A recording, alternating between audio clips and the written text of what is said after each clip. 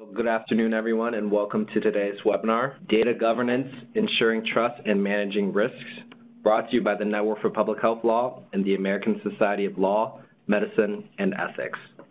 I'm Charles Strong, the Digital Marketing Coordinator at the Network's National Office, and I'll be your host for today's webinar. A quick note that both the presentation slides and video playback for this webinar will be available on our website shortly after the conclusion of this event.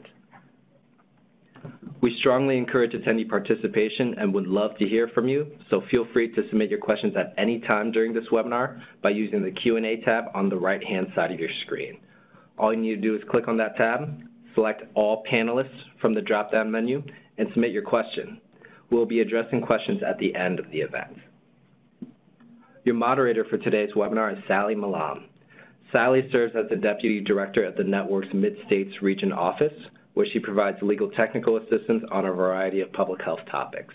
Her current work focuses on HIPAA privacy laws, health information and data sharing, and de-identification. Sallie has practiced law for 25 years, over 25 years actually, and is a certified information privacy professional with U.S. and government privacy certifications. She has extensive experience in working with state agencies on data-related issues. Sallie will be leading us through the rest of today's webinar, so Sallie, over to you.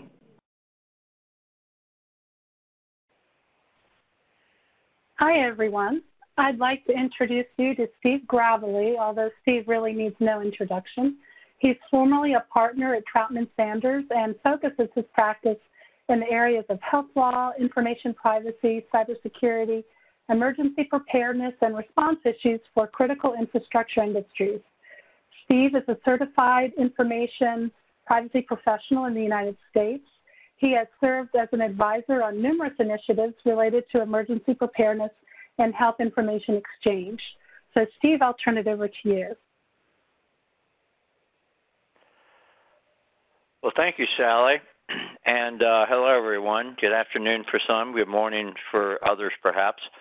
I am delighted to be part of this webinar and to have the opportunity to talk about data governance models and some of the interesting developments that we're all dealing with. I'm really happy we have such a good crowd for this webinar. This is an updated version of a presentation that I did at the Data Summit last fall outside of Detroit. And so we had some information from that and then some new information as well. So we're going to dive right in. We have a lot to cover. So what are we going to talk about today? Well, it's pretty dense, so bear with me. And I'm glad that the slides and the recording will be available because you may very well want to go back and listen to parts of this again. And we do want to leave some time for questions as well. So today we're going to talk about, what is data governance? Why is it important? Why is it vital to interoperability, which is a term that has been around now for quite a few years, but it's a very important term. I'm going to suggest a data governance framework for you to consider.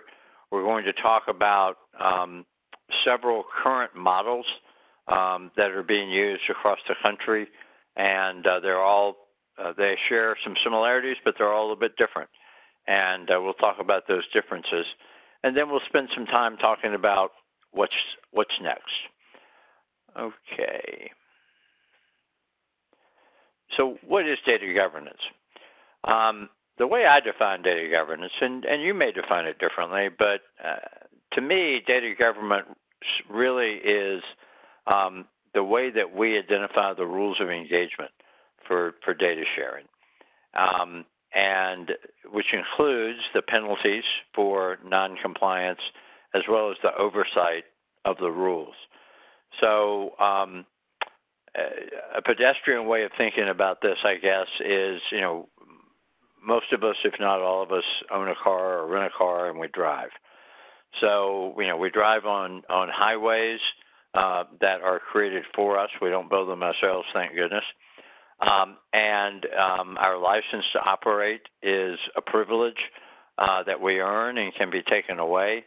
And we drive our vehicles following certain rules, speed limits. But, when we come up to a octagonal red sign that says stop, we know it. We know what that means. We come up to a triangular sign that's yellow and probably says yield. We know what that means. And so there are rules of engagement, and then there are penalties if you violate those rules, and then there are a number of different governmental and legal institutions that oversee the enforcement of those rules. Well, data governance is similar to that because data exchange is very complicated, has a lot of moving parts, and it doesn't happen by accident. So that's why governance is important. So technology, and we've all, I've been deeply involved. I've been in healthcare for over 40 years.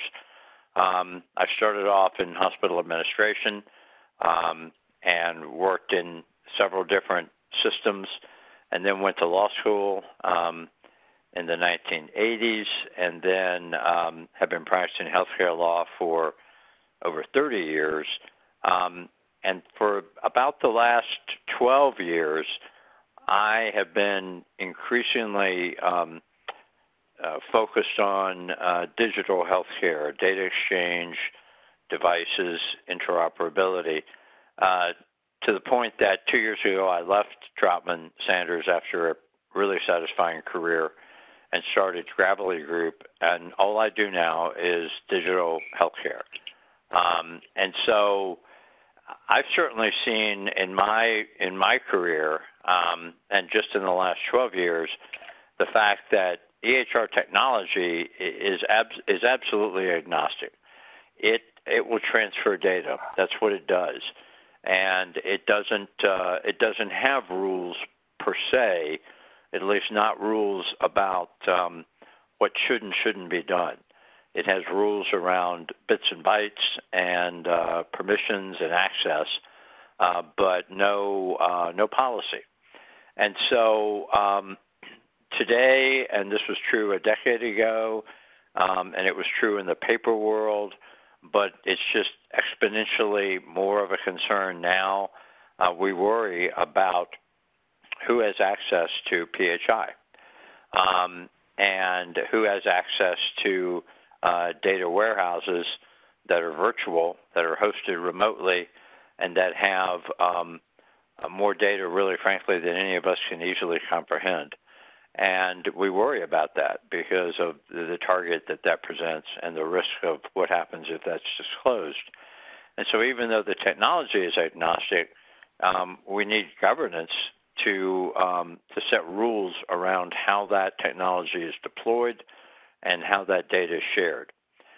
So if you don't remember anything else from today, remember this what's in red here, that I believe, and I know a lot of people share this view, that governance is a process.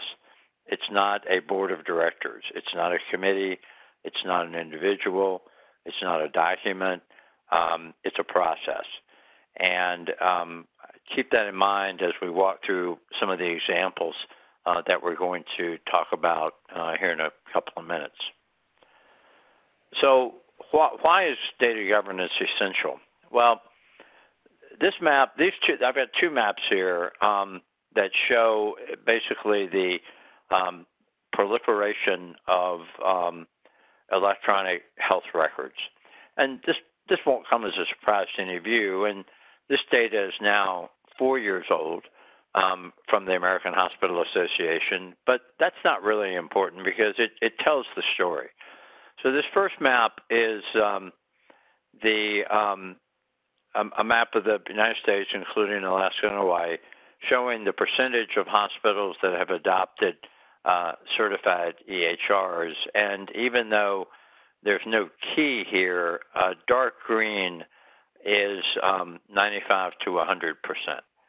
And so to no one's surprise on this call, as of 2015, virtually every hospital in the country had some type of certified electronic health record.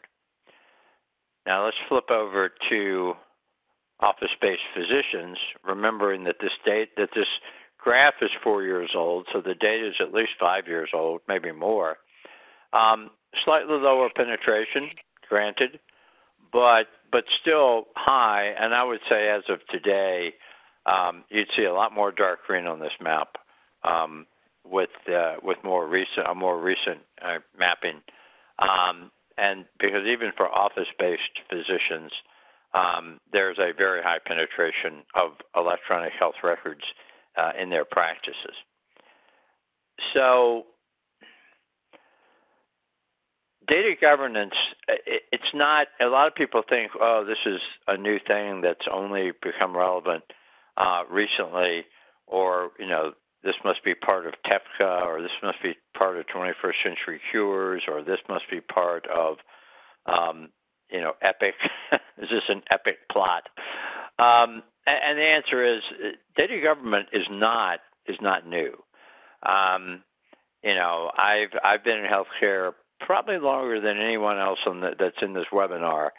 And, back in the 70s and the 80s, everything was paper. And then starting in the late 80s and the 90s, we began to get first-generation electronic records.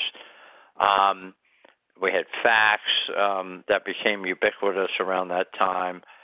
And but in that world, every data exchange was point-to-point. People walked into medical records departments and signed a consent, and they were given, copies of records. You sent a fax, and someone sent it back to you, or you had a point-to-point, a two-party data sharing agreement that you negotiated with your data partner. You knew who they were. You negotiated the contract. Everyone was somewhat templatized, but had its own uniqueness. We lived in a point-to-point world, and that was true all the way up until, it's still true today, actually. We still have a lot of point-to-point data sharing agreements. It was certainly true 10 years ago when I had the privilege of working with the Office of the National Coordinator to build what is today the eHealth Exchange, and we'll talk about that shortly. But the digitization of data, those two maps I showed you, with the proliferation of electronic records and the fact that we now have digital PHI, that really did change everything. Because suddenly you didn't have to walk into medical records to get your paper record. You didn't have to build point-to-point interfaces to electronically exchange data. The digitization of data and the advances of technology have allowed one-to-many processes as opposed to point-to-point. Clearinghouses and gateways and other technical innovations have allowed data to basically be anywhere and go anywhere with a click of a mouse. Now, what we learned the hard way was that that data wasn't going to go anywhere until the people that controlled it were comfortable that they weren't going to get hauled up in front of the Office of Civil Rights within Health and Human Services for violating HIPAA. And they weren't just going to open up their vaults, and I'm using that word intentionally because a lot of people view patient data as their asset. That's a pretty big public policy debate right now. But they're not going to open up their vaults to just anybody to come in and mine their data. And so that's really where my work began in this space 10 years ago in terms of building a trust framework, which we don't have time to talk about today. That's an entire presentation in and of itself. But suffice it to say that without a trust framework, data is going to stay locked up. And there are all sorts of reasons for that. And I imagine everyone on this call has encountered this in their day-to-day life.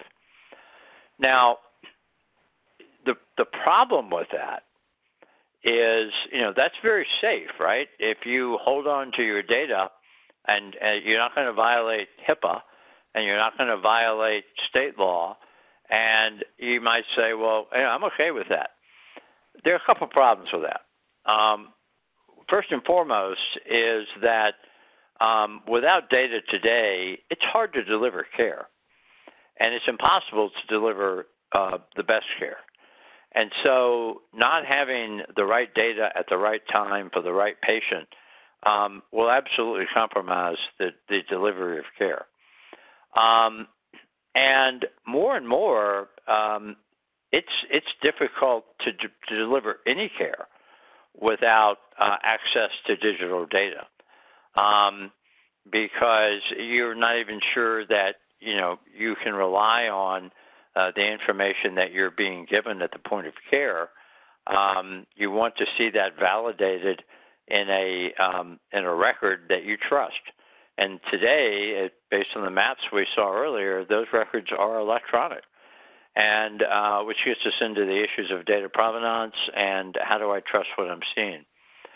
And then lastly, and it's not on the slide, the information blocking rule that was part of the 21st Century Cures Act is also making the withholding of data not just a bad thing, but probably potentially a violation of federal law. So sharing data is no longer optional. I would submit that it's essential. And without trust, data doesn't really freely flow. And trust is established through data governance and agreements and policies and experience. So that's why data governance is essential. So what about, how do we think about data governance? Because there are all sorts of shapes and sizes. And I'll be the first to say that there absolutely isn't a one-size-fits-all model, because there's not a one-size-fits-all data sharing framework. This is a really complicated ecosystem. 12, 14 years ago, when I first sat down with the ONC, and I was a private practice attorney and had been for a long time, but I was brought in, as an outside consultant to ONC in the very early days of the Nationwide Health Information Network, before the DRSA was written, before we had what we have today, and we'll talk more about that in a moment. But as we were literally sitting in conference rooms in D.C. talking about this, we actually thought that there would be a single network of networks for the entire country. It's really almost laughable now, but that's what people who are way smarter than me, I was just a lawyer in the room, people who are way smarter than me, thought that would be the U.S. model. Well, it hasn't turned out that way. That we have all sorts of models. There's not a single model today. I'm not sure there ever will be. And so given that diversity and complexity, it's not realistic to think that there's just a off-the-shelf, one-size-fits-all governance model. I do think, however, we have a framework.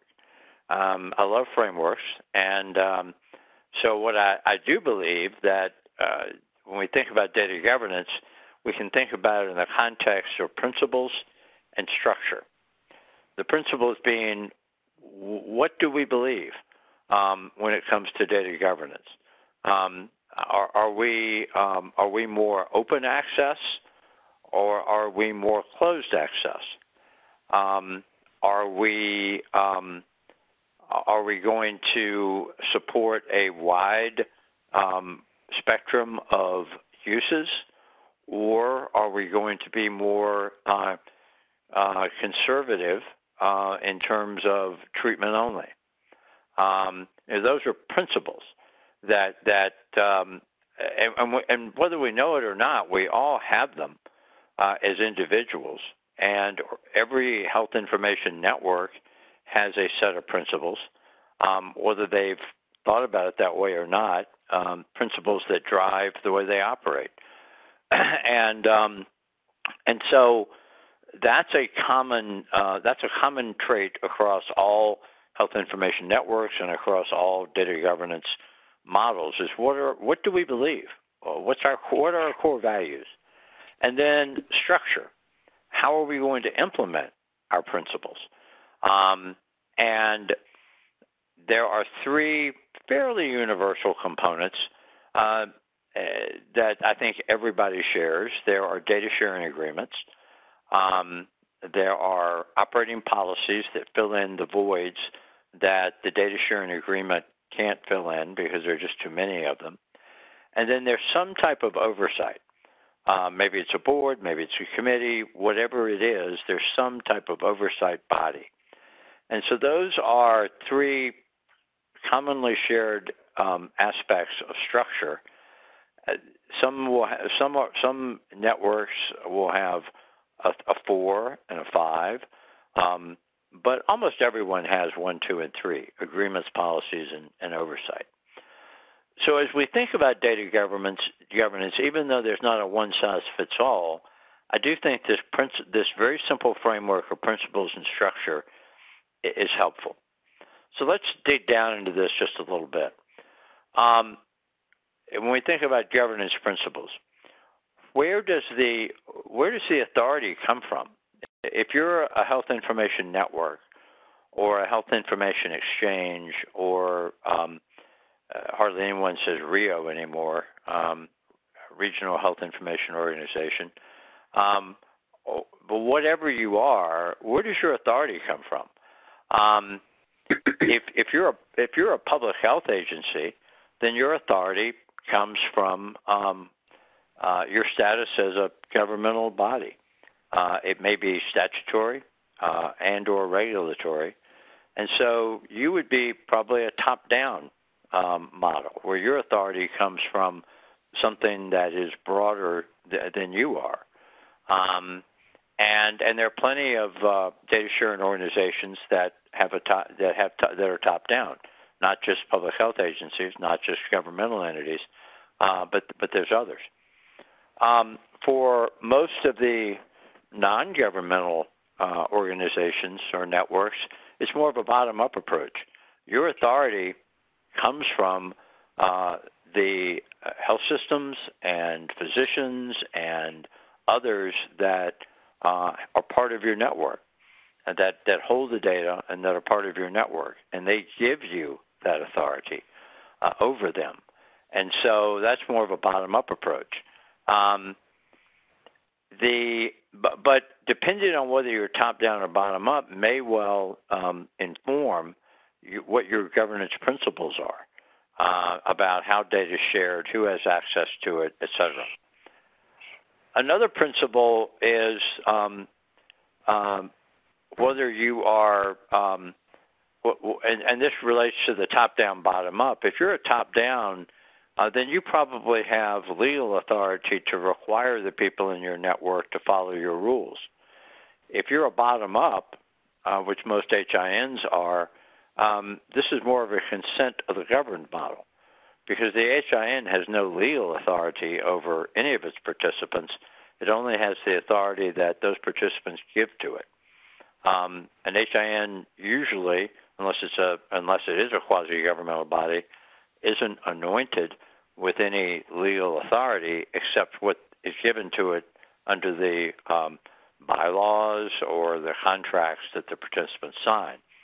So that's a consent of the governed principle. Is your governance going to be representative, or is it going to be more select? Are you going to include all stakeholders, some stakeholders? These are all decisions that have to be made. How transparent will your governance be? It goes, and the range is all the way from a true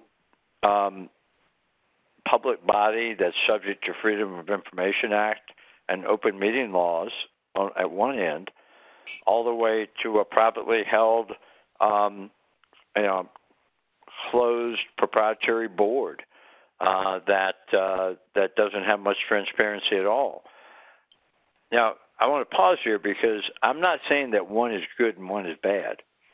And I'm not saying that, and everyone on the call may have no doubt has their own preferences for what they think is good and what they think is bad.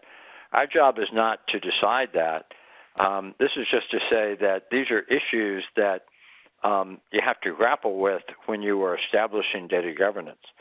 How transparent are we going to be, or how transparent must we be in order to comply with our state law, our federal law, our tribal law, whatever external laws may govern us. What are the rules of engagement? In other words, who can play? Who can be part of the data sharing network? Who's eligible to sign a data sharing agreement? Who's eligible to identify users? What's the credentialing process? Are you using digital authorities or digital certificates? What's your technology model, and how do you make sure that the people that are trying to get data are authorized to have it? All those are your rules of engagement. What are the purposes for which you can exchange data? Is it treatment only? Is it treatment payment operations under HIPAA? Is it treatment payment operations and other purposes? What are those rules of engagement? And then lastly, what's the enforcement mechanism for folks who don't follow the rules? Whatever your rules are, whether there are 10 of them or 100 of them, whatever your rules are, what's your mechanism when someone doesn't follow the rules? Do you kick them out of the network? Do you have a tiered type of enforcement response where you warn somebody, have a corrective action plan, monitor compliance with that, suspend them if they're not doing the right thing, ultimately perhaps terminate their participation if they are unable or unwilling to follow the rules? These are all shades of gray. And again, there's no right or wrong answer. These are all choices that have to be made and that become part of your governance fabric. So once you go through in an orderly way and decide what your principles are, and there's a whole process around that, then it's time to memorialize those into structures and documents. So, for example, when we talk about governance, are you gonna have will the HIN, the Health Information Network, will you have a single governing body? Will it be a board of directors for a nonprofit corporation? What if it's a government agency? Is it the agency head? How is governance structured? Is there one central governing body, or do you distribute it among various committees or work groups? How big is your governing body? And there you have to balance. Bigger is going to be more inclusive, but bigger is also a lot more challenging to manage. It's exponentially more difficult to manage a 30-person board than it is a 10-person board. And there's plenty of literature out there, that supports that. But the 10-person board might not be big enough to be representative because there's so many stakeholders involved in data exchange. And I have to say, every time I do this, and I'm doing it right now in multiple places, we struggle with this all the time. How big do we need? How big is too big?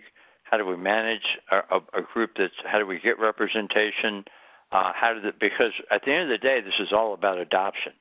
and all about trust. Remember several slides ago, I said without trust, the data isn't going to flow.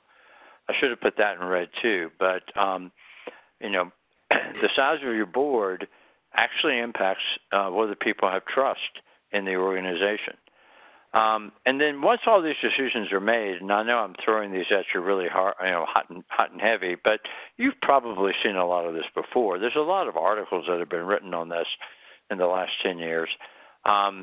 But once all these decisions are made, then they have to be memorialized somewhere, and that's where if you're a nonprofit corporation, then you're going to have articles of incorporation in your state, and you're going to have bylaws, and you're going to have policies and procedures.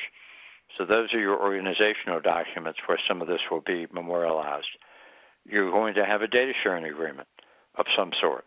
And much of this will be memorialized in that data sharing agreement. You may have legislation or regulations or both that create your data sharing network, and in which case some of this will be memorialized there. And there could be other ways of doing it. Terms of use, memorandums of understanding. There's a lot of creativity that I see around the country in terms of how do we memorialize the policy decisions that we are making around governing our data sharing network. So I'm now going to shift. So that was sort of the theoretical part of the presentation. What I want to do now is shift into a series of examples that talk about how the process that I've just described has actually played out in 4 different examples that are currently in place in the United States. So, example number 1, the eHealth Exchange. Hopefully, all of you are familiar with the eHealth Exchange. It used to be called the Nationwide Health Information Network. I've alluded to it several times during this call. And here's a thumbnail history of the eHealth Exchange.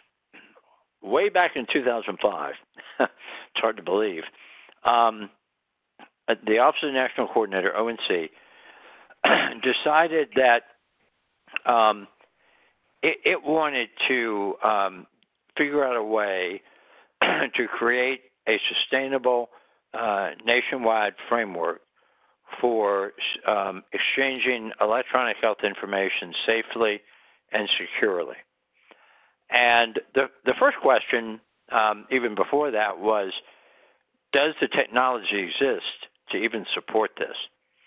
And there were several years of work done by IBM and others to answer that question. The answer was yes.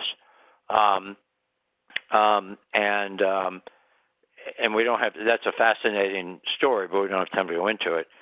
But then starting about 2005, ONC said, okay, and this was several administrations ago, right? I mean, this is not a partisan political issue, which is hard to believe now that anything isn't.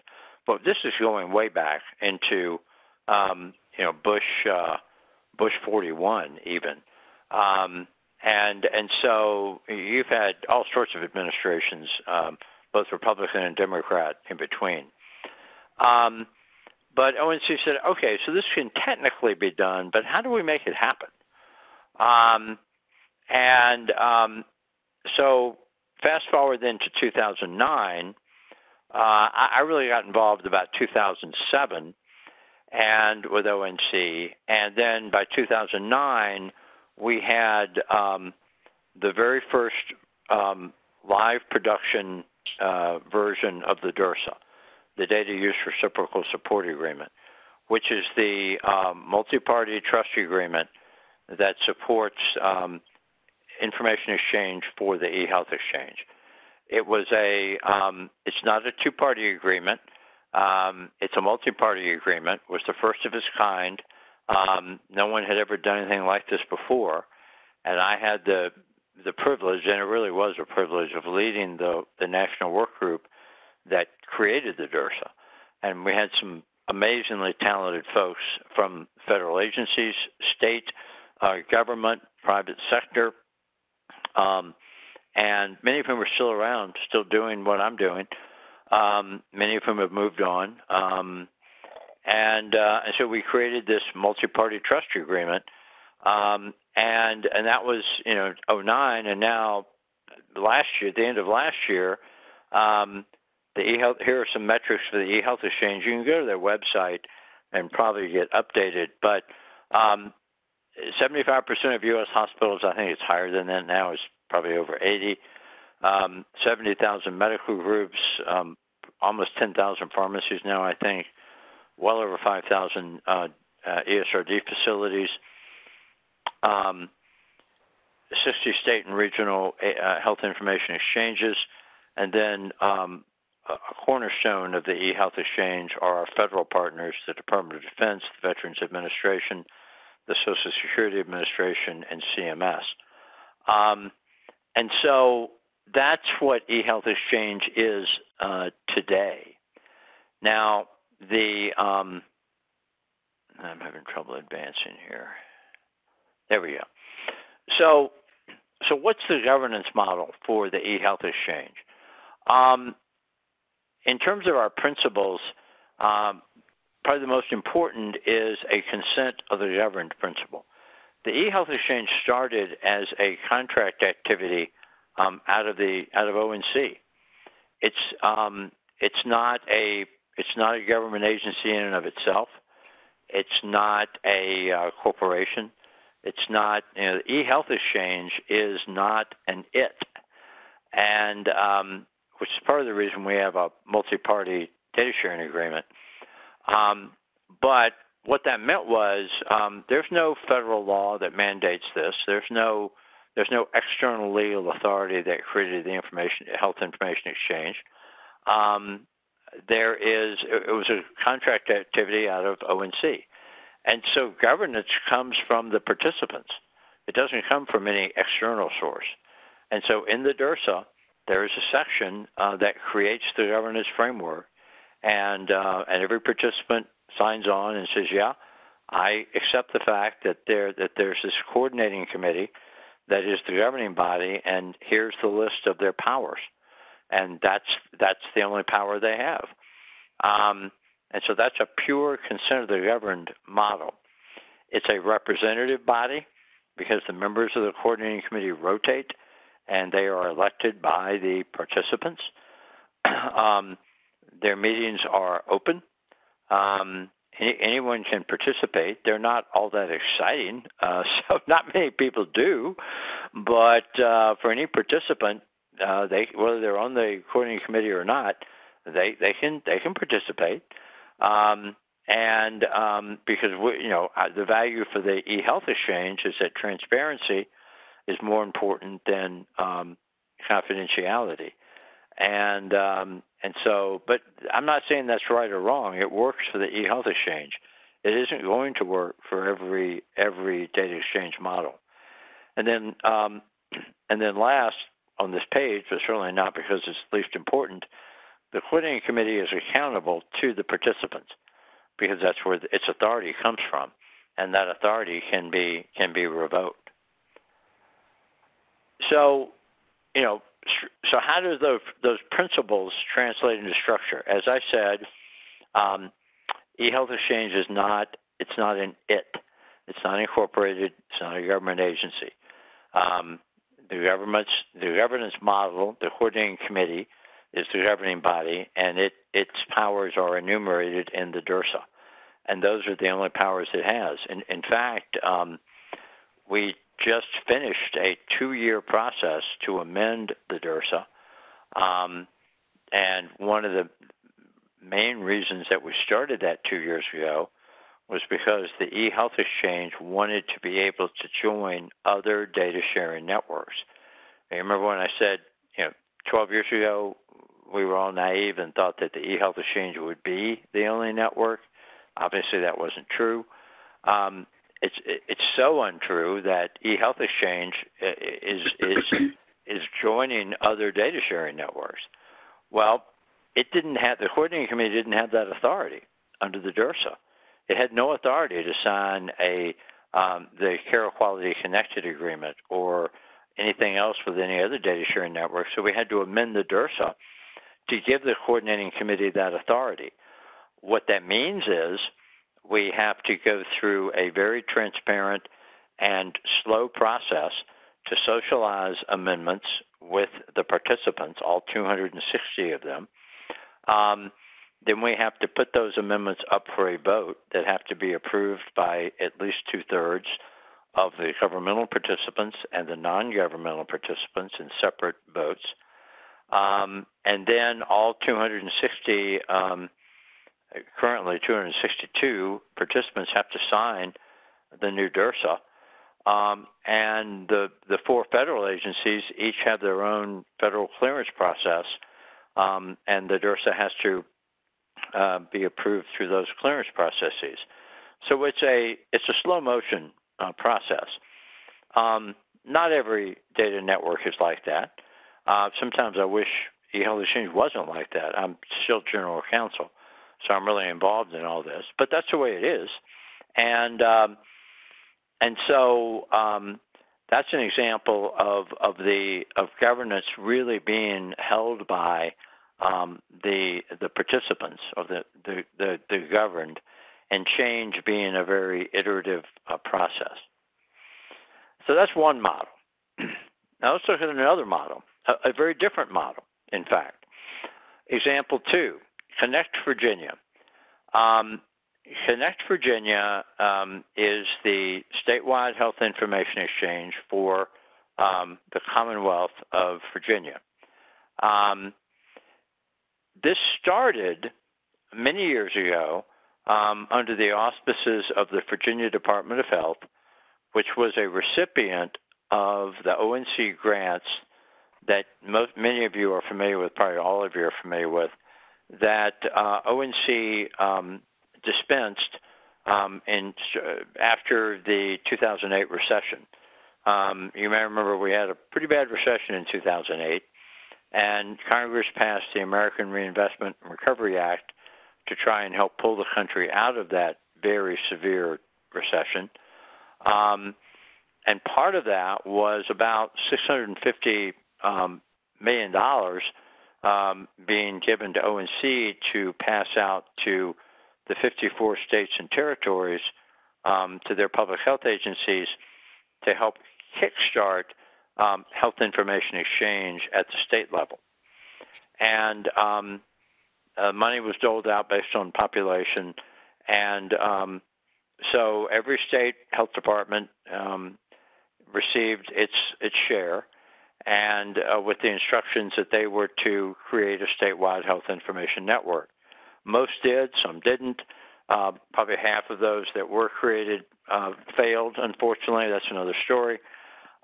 Virginia is one of the success stories, I'm proud to say, since I am a Virginian. Not the only one, but one of them. And so this started as a pure government play under the auspices and authority of the Department of Health.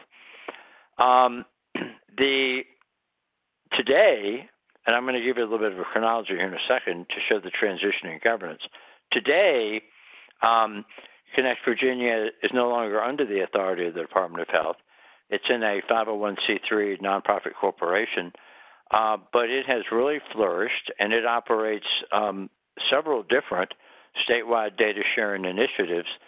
One of the most exciting is a program that was created by the Virginia State Legislature in 2017, which is called the Emergency Department Care Coordination Program, that requires every Virginia hospital to report real-time the people that register in their emergency department, and then those registrants are matched against a central data repository to see whether or not that individual has a profile in the data repository. A profile gets created if you frequent ERs, or if you have a number of other. It's not just opiate related. A lot of people think that it's all opioid driven. It's not that at all. There are a number of criteria. We don't have time to go into them. a number of criteria that would result in Steve Gravely having a profile in this database. And so every hospital, every hospital has they have an ADT feed into the into Connect Virginia. Technically, it's technology vendor, and then so all the ADT admission, discharge, transfer records are fed into through this very big pipe into the vendor. The vendor has an algorithm that organizes all that data. Then when I show up with meeting some of the criteria, a profile is created for me. It's hosted by the vendor. And then when I register at an ER outside of Washington, D.C., there's an automatic query that goes to the database, and boom, I have a profile. There's an instantaneous response back to the ED saying, Steve Gravely has a profile. Here's what it is. And again, it's not just opioid. It could be chronic disease. It could be I'm homeless. It could be any number of things. So there's not necessarily a stigma here. It's a very interesting program, and Connect Virginia is now running that. Now, the Connect Virginia has a data sharing agreement modeled on the DRSA. It's called an exchange trustee agreement. It's modeled on the DRSA, but it was customized for Connect Virginia. Like the DRSA, the Connect Virginia Exchange Trustee Agreement is the same for every single participant. And we have, well, let's see, we have over 110 hospitals in Virginia. Now, we have about 6 systems, but over 110 hospitals. And so, and then we have thousands of physicians. We have over 100 health plans that have signed it. So there's a large number of organizations that have signed the Connect Virginia Exchange Trustee Agreement, and it's the same agreement for everyone. And it's DRSA-like in that the agreement itself is somewhat high level, and then we have operating policies that fill in the voids, which, as you remember, I said that earlier. And then we have addenda, because sometimes you have to have like health plan specific provisions or ACO specific provisions. So we have addenda to accommodate categories of participants. But that's how we've codified all of our principles. So the reason I wanted to talk about Connect Virginia, other than the fact that I'm proud of them, but they have a very interesting governance history. 3 distinct phases of governance for Connect Virginia. Phase 1 was between 2010 and 2014, really the ONC contract phase. This was part of the R grant. This was the grant that ONC gave to the Virginia Department of Health, and BDH then created this 22-member board. It was chaired by the Secretary of Health for Virginia. It was a public body, and we followed all the open meeting requirements and all the FOIA requirements. And so it was a very traditional government process. And the board was established by the Virginia Department of Health. It was multi-stakeholder, et cetera. So that was phase 1 of governance. Then, beginning in 2014, we all knew, because I was involved all the way back to even before 2010, but we all knew that the ONC grant was going to run out. It was time-stamped, right? And that's why so many of the state HIEs failed once the grant ran out. But we knew that was going to happen. We knew the month it was going to happen, February of 2014. And so beginning in 2013, this 22-member board developed a transition plan, and we formed a nonprofit corporation, Connect Virginia, 501c3. And beginning in 2014, the Connect Virginia continued without any grant funding to operate as a nonprofit statewide HIE with a small corporate board. So it went from a 22-member board to a 5-person board. Part of that time, the Secretary of Health was still the chair, and part of it, for the last year or so, he was not. And the board had the authority that was set out in the bylaws, which was pretty broad to run the corporation. Now, it was nonprofit, and it had to operate within its charter, and it continued to have representatives of VDH on the board, but it was very different. The governance looked very different starting in 2014, and that was by design because this was no longer a government contract activity. This was a public-private activity, but really a private sector nonprofit. So then in 2019, last June, we entered phase 3. And that was where Connect Virginia, the nonprofit corporation, merged into a quasi-governmental nonprofit called Virginia Health Information, VHI. Some of you may have heard of it. Most of you probably haven't. VHI was created 15, 20 years ago by the legislature to be a quasi-governmental body to collect and develop data around healthcare. What do I mean by that?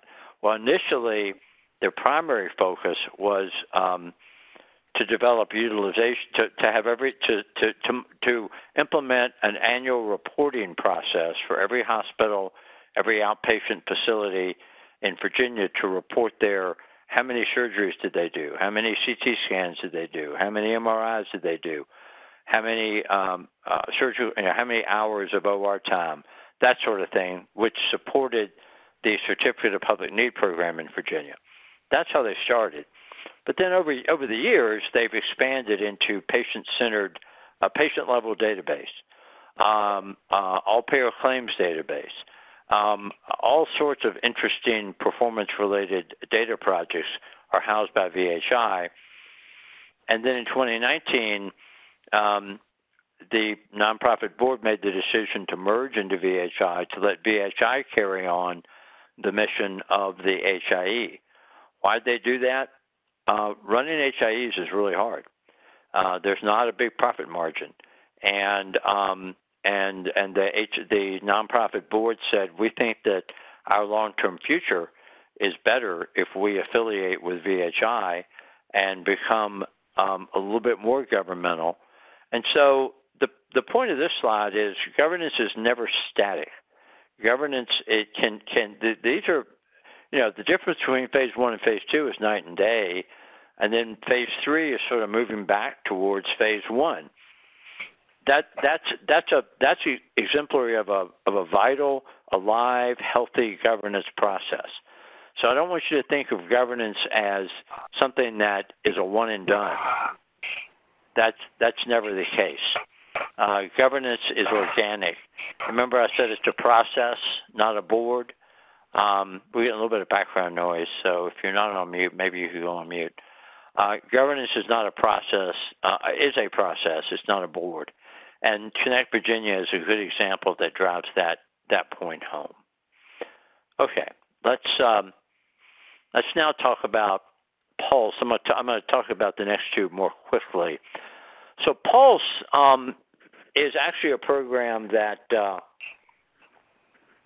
ONC launched in connection with the Assistant Secretary for Preparedness and Response within Health and Human Services, ASPR. And most of you are probably familiar with ASPR.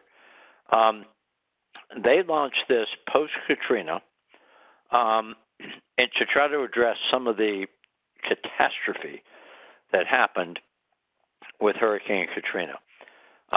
Most of you probably remember that. I was heavily involved in that in terms of the public health disaster and the tremendous impact that Katrina had, not just on New Orleans, but on the health system really in the entire Southeast United States. And so one of the many things that came out of Katrina was a recognition that disasters will often result in people being displaced. And for people that have health conditions, not necessarily caused by the disaster, but chronic health conditions, you can have a medical disaster following the natural disaster because people are separated from their care network, their support network, their medications, their devices, and their records. And for those of you who have done, a fair amount of emergency preparedness work, as I have, this notion of alternate care facilities or alternate care sites will resonate with you, where you bring in volunteers, whether it's DMAT or true volunteers, and setting up sites in parking lots or at airports or wherever it may be, and seeing people that you have no idea who they are, and it's very much it's not even battlefield medicine, because battlefield medicine you at least have some idea who the person that you're treating is, and they're going to have these days some type of basic information on their person. We didn't even have that in these cases. This is reminiscent of when I was running fire and EMS in the 70s, and you rolled up on someone and you had no earthly idea what was going on, and you were totally flying by the seat of your pants. So ONC said, and ASPR said, we got to do better than this. And so they created this PULSE program, Patient Unified Lookup System for Emergencies, is what it stands for. And there's a vendor, Audacious Inquiry, very well-known digital health IT consultancy that worked with ONC and ASPR and developed software, some of which is open source, some of which is proprietary, and to support, to try to fill this void, right? To try to fill this gap, because this doesn't have to be a Katrina-style widespread catastrophe. It should be. It doesn't have to be an earthquake in St. Louis. It could be much more localized. And in fact, it was deployed in 2017 in the California wildfires, and it was deployed again last year in the California wildfires, because people are uprooted on short or no notice, and they run out of their homes to keep from being burned alive, and they leave everything in there. It's horrible. But that's part of what PULSE was designed for and has actually been activated in. So, the tool was built. It's not easy, but the tool was built. But then the question was, well, how do we actually roll this out? And public health agencies and public health authorities had the desire and the commitment, but didn't have the resources, because, as we all know, public health is chronically underfunded. And so ONC was turned to Sequoia, to eHealth Exchange, really, and said, hey, can you help us? We've got this technology, we've got a program, but we need governance, and we don't want to stand up something brand new. So ONC turned to eHealth Exchange, and eHealth Exchange said, yeah, we'll take this on. And so PULSE is now a program. If you go to the eHealth Exchange website or the Sequoia Project website, you'll see PULSE. And so PULSE is eHealth Exchange doesn't own PULSE. The PULSE is owned by the state or regional governments. There are a number of states in the Gulf and California that's obviously not in the Gulf, but California plus a bunch of Gulf states have implemented or are in the process of implementing PULSE. And the program is owned, and I'm using air quotes, by either the state or regional government as part of its emergency preparedness and response infrastructure. The software, as I said, is part open source, part proprietary, provided by Audacious Inquiry. And the data sharing connecting the wires is something that eHealth Exchange has in place through the eHealth Exchange network, and also has some governance. And so eHealth Exchange hosts Pulse, but doesn't own Pulse. And so it's a multifaceted governance model, which is why I find it interesting. And so it falls under the general corporate oversight of eHealth Exchange. But then ONC is involved in governance. There's an advisory council, which is largely staffed by state and regional customers of Pulse, that has broad authority. And so this is yet a different governance model that is intended to show how creative people can be in terms of private sector, public sector working together to bring a digital health technology resource into creation. And then my last example is really more of a use case, electronic case reporting, ECR, which is also very public health focused. So today, as most of you all know,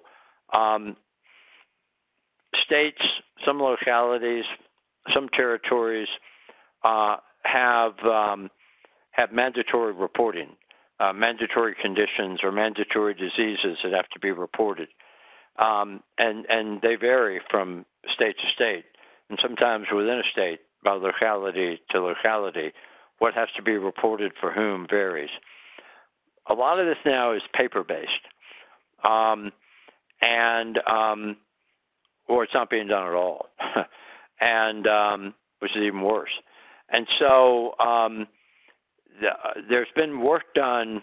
There's been work done going back many years now to try to digitize this entire process, and there are a lot of very important stakeholders involved in this that have done some great work in this area, including Robert Wood Johnson and the Council for State and Territorial Health Officers, and ASTO and the Council for State and Territorial Epidemiologists, and the American Public Health Laboratory group. And so this is, I'm offering this up to show yet another type of governance that's really unique from the other three. So APHL, American Public Health Laboratories, is a nonprofit, probably known to most of you, and they created this informatics messaging service, which is proprietary software that they own. It's called the AIMS platform. And APHL worked with the CDC and with CTSE or CSTE, sorry, and others over a long time, over 10 years, and developed this technology that would support electronic reporting. Initially, the reason CDC got into it is to try to improve the quality and quantity of flu reporting. But the technology is agnostic. As I said very early on, technology is agnostic. So once the tool was created, my good friend John Luns, who was a national coordinator, and many other smart people said, we can use this for a lot of other stuff. And that's how the ECR program was really started. So fast forwarding, then, if I can make my mouse work. Well,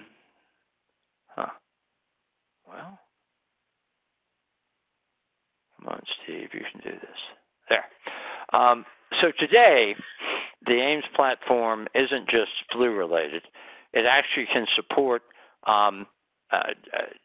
data exchange between state and local public health authorities, the CDC, and private sector organizations like hospitals and doctors, which is the source of these reports, because they're the ones treating the patient.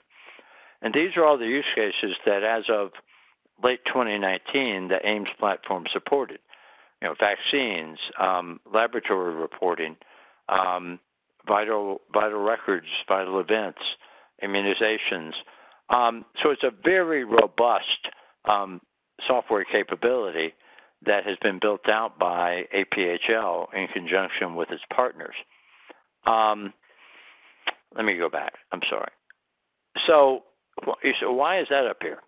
Okay, well, the reason this is up here is because this is a fantastic tool and a fantastic technology, but APHL was running into some pretty serious challenges back in 17 and 18 trying to deploy this because they were faced with having to build out their own nationwide network and do their own data sharing agreements and their own business associate agreements. And the lift of that was simply too much.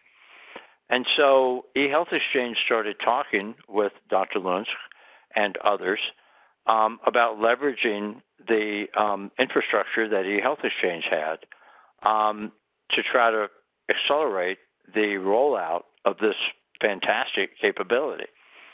But there was concern about AIMS and APHL and this, public health being lost in, the pretty big eHealth Exchange, and so the way we worked that out is that electronic case reporting is another program that eHealth Exchange supports, but doesn't control. It's controlled through APHL and through their stakeholders who make the governance decisions, but it's housed within the eHealth Exchange, and there's high-level coordination between APHL and eHealth Exchange. And so this is yet a different governance model that shows that there are many ways to approach governance. There's not a single right way. There's not a single wrong way. It's simply different ways of approaching governance in order to try to take advantage of technology. Okay, so let me now segue quickly to TEFCA. I was asked to do an update on this, and I will do it as rapidly as I can. This is somewhat governance related, I suppose. Well, it is governance related. So, and forgive me for not updating. This should be 5. So, what is TEFCA? TEFCA stands for Trusted Exchange Framework and Common Agreement. It was part of, or it is part of the 21st Century Cures Act, passed by Congress in 2016, signed by then President Obama in December of 2016, so it's just over 3 years old. And Cures was a massive piece of legislation that did a lot of stuff, but the TEFCA part of Cures really was designed to try to create a single on-ramp, which may sound familiar, a single on-ramp to promote nationwide interoperability.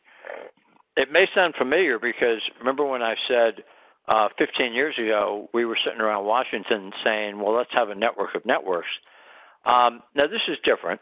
This is not going back and plowing that ground, but this is saying despite all the resources that we have been poured into this, we still haven't achieved, Congress said, we still have not achieved the level of interoperability that we want. And therefore, we're going to empower the offices of the National Coordinator to create this Trusted Exchange Framework and Common Agreement. It's very controversial, or it was. I think it's less controversial now. But the Office of the National Coordinator has published a lot of proposed rules on this. And last August, after a open public procurement process, ONC selected the Sequoia project to serve the central coordinating role for developing the common agreement. Sequoia is the Recognized Coordinating Entity, RCE, and it has a contract with ONC, and that contract requires the Sequoia project to develop the common agreement, the CA part of the Trusted Exchange Framework and Common Agreement, over the next year or so. And I, of course, am General Counsel to Sequoia. I am part of the RCE team.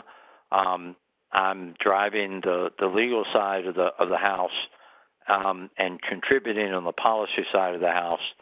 And so the slides that I am now going to present to you are ONC slides that have been approved by ONC for me to share with you because we have used them publicly. Some of you may have seen these because we've been doing public health stakeholder engagement sessions, but there are 4 of them that I want to walk through quickly. The goals of TEFCA, I've already talked about this, I think, so in the interest of time, I'm not going to repeat it because we're getting close on time. The next slide is, dang, man, this is really bothering me in terms of advancing these slides. So what are the benefits of TEFCA? There are lots of them. ONC believes that for public health, which is the third circle down, that this really is going to help public health and other state programs in a meaningful way by trying to take some of the burden off of public health to create their own data networks and highways. I hope that's true. I think it will be true. But there are lots of other benefits to TEFCA to participating in the framework and signing the common agreement. So I was asked to talk about, what have we accomplished so far since August of 2019, and we've actually accomplished quite a bit. So in year 1 of the grant, which is August 19 to August 20, we'll be dealing with, planning a ramp up, which we've already done, engaging key stakeholders, which we are in the process of doing. That's an ongoing process. Developing the common agreement, in other words, writing a data sharing contract, that part of which ONC has written for us and is published for public comment, a part of which we, being the Sequoia Project, are responsible for drafting. And then another part of what we will be doing is the technical framework that will support the exchange of information. Again, ONC has done a high-level draft of that, but Sequoia will be taking that and making it, finalizing that into something that will support the framework, and then coming up with the entire process from soup to nuts for the organizations that will sign the common agreement. They're called QHINs, Qualified Health Information Networks, the people who will sign the common agreement, including the application process, the vetting process, monitoring them, enforcement of violations, etc. And then beyond year 1, there are all these activities, really which are focused on supporting an operational national network. So what have we done so far? You can see here what we've done. Sequoia received a grant on the 29th. It was announced publicly right after Labor Day. We had a kickoff meeting with ONC. We launched a website that's publicly available at the end of September. Early October, we had our public kickoff call. The technical side ramped up around Halloween. And then we, the RCE, have been working with ONC to discuss the contract terms that it drafted, really the policy decisions that ONC made, which is a type of governance. Remember, governance is what do you believe in? What are your principles? Well, you could substitute policy for principles, and ONC has very definite ideas about policy. And that's why it wrote and published a set of minimum required terms and conditions in order to be sure that its policy was articulated. And we've been working with ONC on that to clarify things, to consider public input, and at some point there'll be a new version of those terms published. And then we've been engaging stakeholders. And soon we will be engaging a common agreement work group, probably starting around March, to really sit down, roll up their sleeves, and work with us on drafting the first generation common agreement that will then be put out for public comment through rulemaking, probably in the fall of 2020. The common agreement it's a contract, okay? It's a legal agreement. It's like the DRSA. It's a legal agreement. It has three components: the minimum terms, the MRTCs that reflect ONC's policies, decision, the ARTCs, which are other terms that are important for a contract, and then the technical framework. It will be a single legal document. The HUHENs will sign it, and then some of those terms, the HUHENs will flow down to their customers. All right, so I'm sorry that I went on so long. I wanted to have more time for questions, but everybody says to me, well, where do we go from here? And so this is my distillation of where we go from here. There's no longer any debate about whether we should be sharing data or whether we should be sharing data at scale nationally. We're past that. We passed that a few years ago. Anybody involved in the delivery of care or the delivery of health services, whether you're public or private, whether you're government or private sector, data sharing is mandatory. The information blocking rule, which we haven't had time to talk about, which we expect will have a final rule in the next few weeks on that will be transformative. That's going to break down a lot of silos that still exist where data has been locked up, either for proprietary reasons or for well-intentioned but misinformed reasons. And the information blocking rule is going to change that. So there'll be even more data available.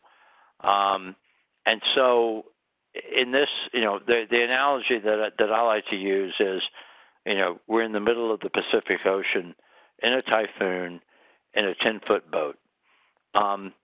It's not easy to survive. And all that ocean is very important. It drives our care delivery and care management systems, but it's also dangerous. Those 40-foot waves are dangerous. And I'm not even a sailor, so I probably shouldn't even use the analogy, but I think it fits. I am convinced that public health is absolutely essential to a healthy ecosystem. And I know that Marianne Yeager, the CEO of the Sequoia Project, shares that view. We are actually passionate about public health being at the table. It's hard for public health to be engaged often.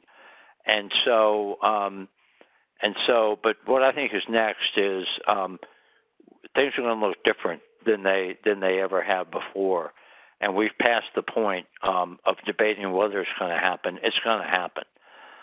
It's happening around us now. These are very exciting times, and I'm excited to be in the middle of it. So with that, I'm going to turn it back over to Sallie and let her take the next 10 minutes to see if we can tackle some questions.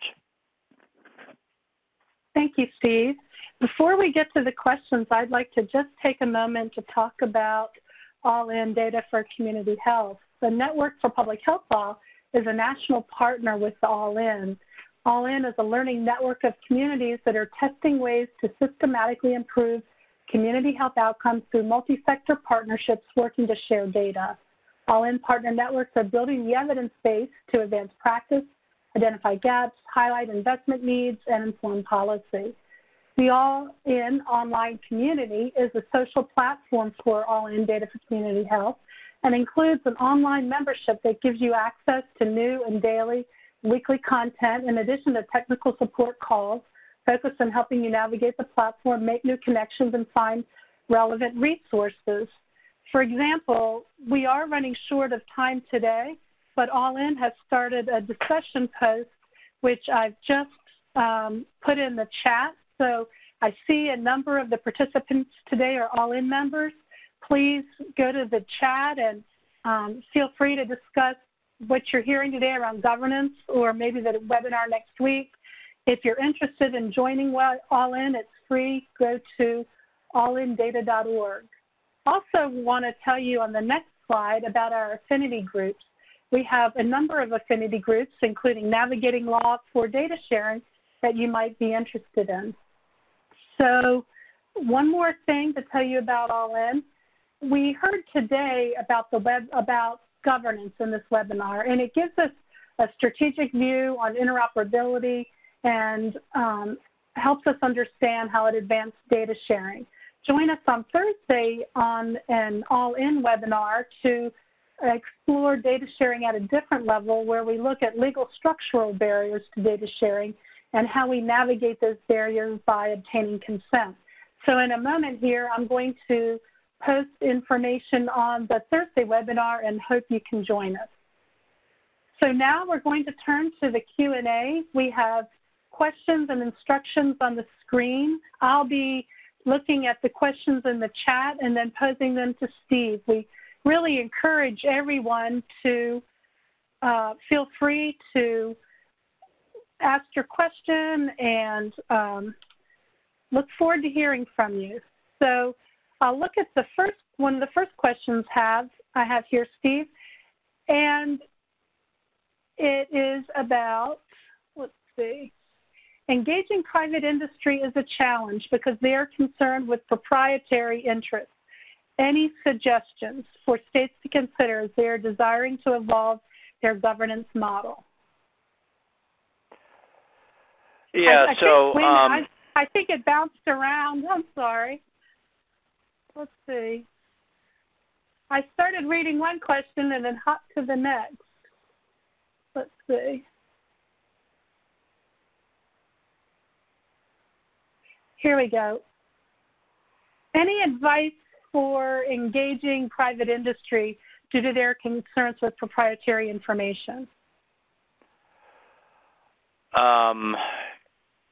Well, yeah, my advice is to the private industry to respectfully ask them to reevaluate what's really proprietary, because I think that in some cases that people think that data is their most important strategic asset, but is that really true? And should it be true? And I think the information blocking rule is going to turn the world upside down because it's going to require people to share data that today they aren't sharing. And you can look at the congressional record on that, and it's a pretty scathing indictment of this fact. And I'm saying that as an apologist for the healthcare industry. So I would say to people, look, we appreciate that your R&D is your proprietary data, but patient data isn't your data. It belongs to the patient, and the fact that you've accumulated it, you may own the format, you may own the record, but it's not your asset. Now there will be some pushback on that, maybe a lot, but you won't be alone in the wilderness. You've got the information blocking rules to back you up, and we're going to be seeing a lot more focus on that in the months and years ahead. Okay. Is there a list of standards that an organization's legal department can look to as a starting point for creating policy and legislation that builds a supportive data sharing environment? No, there's not a single go-to list. I would say that you can look at you can certainly look at the eHealth Exchange, which is all public and open source and everything else. The DIRS is published. All of our operating policies and procedures are published. Some states do that as well. So, there's a lot of information to parse through. There's no single, comprehensive soup to nuts list. There are plenty of articles out there that people have written. I haven't read them all. Probably some books that people have written. That would be the best thing I could do, and feel free to contact me offline and ask me questions. But I'm happy to, chat with you about it. But I would say within the scope of this call, that's probably where I would start.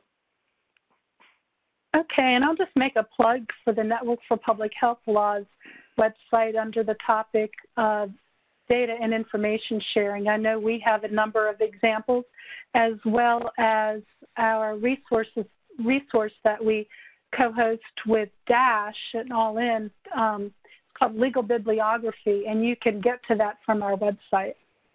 So another question, Steve, do you have any examples of data governance that's community-driven and community-owned, particularly in underserved and overstudied communities?